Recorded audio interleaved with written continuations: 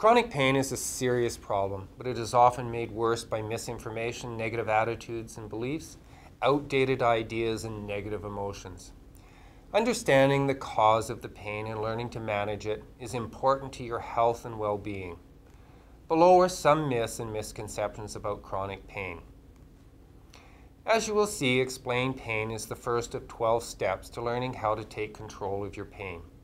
We want you to complete the next 11 steps in order over the next 4 to 6 weeks. Take your time and do it right. There is a tendency when you're in pain to try and rush through things because you want to feel better now.